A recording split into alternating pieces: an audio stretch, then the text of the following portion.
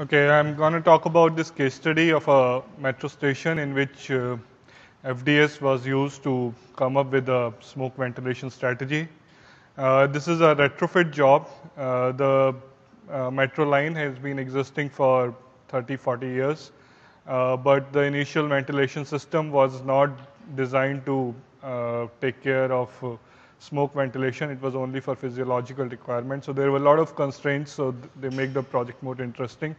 So I'm going to talk about those. These are the presentations topics that I'm going to cover. So this was the layout. It was the entrance was entrance. There are 4 entrances on the 4 corners of the platform. It's an island type layout in which there is one platform in the middle and there are 2 tracks on the side.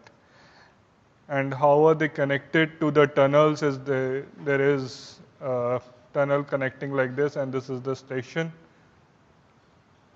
So these are like parameters of this particular station. Most of the stations in this line, there are around 18 stations in the metro line, and 15 of them were of the same design, with having typically a constant distance between 2 stations. So one model was taken which was a replica or typical design for all the stations. So these were the data related to the design. So the ventilation system that was existing was like this. There was a mid-tunnel exhaust running at 80 cms. There was this under-platform exhaust running at 50 cms. And there was a air-conditioned air supply at 120 cms through the false ceiling and ducted supply coming from air handling unit. So if I draw a schematic, this how the model was. So this was the CFD model chosen for the project. We had modeled the station, and along with that, half tunnel on each side to represent the complete system. First of all, using Fluent, we did the path line and temperature simulation inside of the existing ventilation and cooling system to see how the flow is inside the station and the tunnel.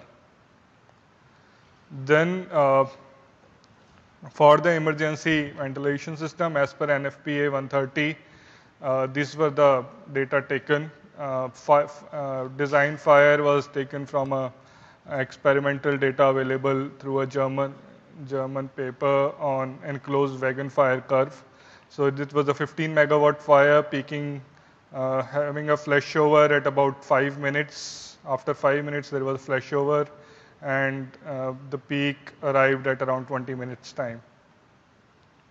So we tried various cases. In the first case, we proposed to install the overtrack exhaust, which is installed over the railway track, and of 80 cms of certain quantity, and the air conditioning inlets were supplying the fresh air, and remaining 20 cms was coming from natural openings.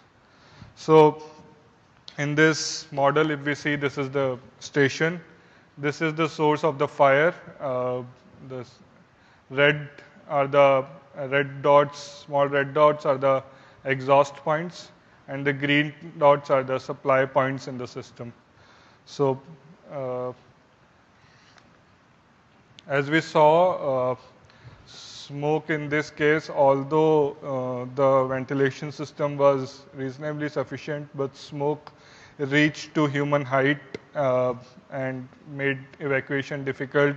Reached human height within like less than 5 minutes, and this was not a successful design. So then we tried another design with similar overtrack exhaust, but not supplying the air from the air conditioning supply, but taking all from dedicated shaft and from the ramps and station intakes, natural intakes. And in this case, this was more or less similar behavior. Just a second. More or less similar behavior with visibility slightly better in this area. These are the fire exits, close to the fire exit. So visibility close to the fire exit was better, but still it was very dark, and the evacuation time was still very large.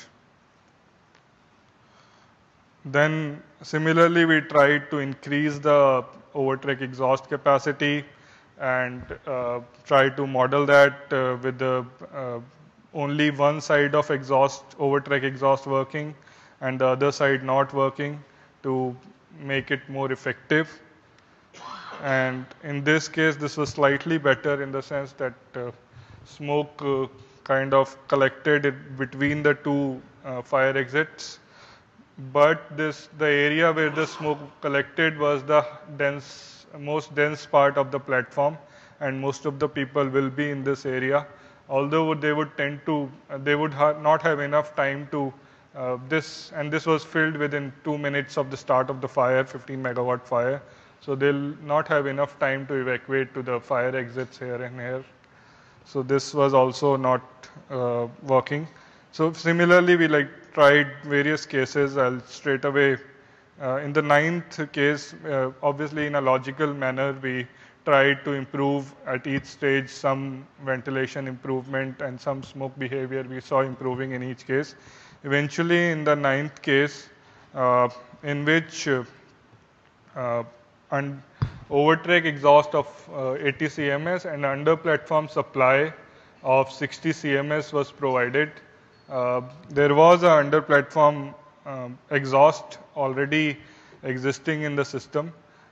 This was to evacuate the smoke to the heat generated from the braking at the station. When the train comes, it brakes, it generates some heat due to friction. So evacuate that smoke. There was an under platform exhaust system that was existing. So we put a reversible fan on that same line and changed that ducting to smoke rated ducting. And in this system, the smoke behavior was much better. There was a smoke reservoir, which was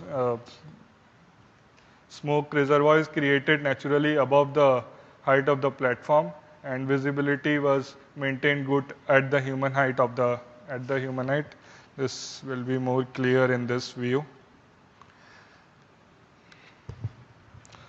As you can see, this is about 2.8 meters height. Above 2.8 meter from the ground was the smoke layer height, and below that the visibility was quite good. Apart from this area right in the corner, which was not really of that much concern, because anyway not many people will be there and they will tend to run here very quickly. So, and the smoke, it took about 10 minutes to reach smoke here. So this was a good design and finally implemented in the metro. And this was the visibility that was after 19 minutes when the fire is at peak. This is the visibility at 1.8 meter from ground. Most of the area visibility is more than 10 meter, and only in the platform, this corner area and near the fire, the visibility is less. So, and this fire exits, these are the two fire exits where the visibility was good, so people could run away. And the temperature was also mostly high temperatures were close to the ceiling, and in the occupied zone, the temperature was not so unfavorable. So, this was for station. Then we did a similar study for the tunnel. And tunnel was actually much easier. Thankfully, we got the solution in the second iteration itself. The project deadline was also coming close, so it was lucky. This was the first case we tried, and it didn't work out. The whole of the tunnel was getting filled with the smoke. In this, we were trying to exhaust smoke through overtrack exhaust installed on the platform side, and it was not a good idea anyway to have the smoke coming on the station side.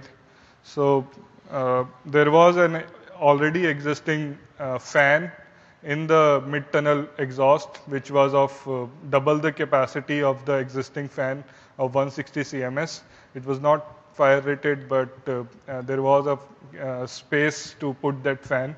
So we suggested this, we tried this 180 cms, 160 cms. It's a very high capacity fan. So all the smoke was then going towards the mid-tunnel exhaust, and people could exit from the back door of the rail of the train towards the station, and there were signages provided to guide the occupants to that direction. So this was the finalized emergency ventilation system designed using FDS and CFD simulations. In case of a station fire, this is how the system will work. The key is that under platform exhaust will be reversed and supply will be provided, and overtrack exhaust will be installed of the required capacity. And in case of a tunnel fire, mid-tunnel exhaust will provide the required ventilation. So these are the components installed in the retrofit job. Overtrack exhaust under platform supply, which was a reversible fan with MCA certification, smoke sensors and PLC controller, and smoke ducts to make sure. That's it. Thank you.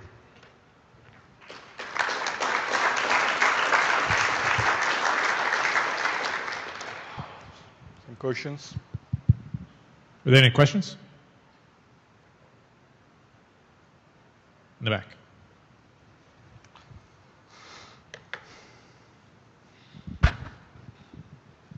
Probably guess what I'm going to ask. How did you choose your grid resolution? What was the grid resolution? How did you choose your grid resolution? We did the mesh convergence. We tried with a coarser mesh in the beginning, and then we went down to see where the mesh convergence is happening.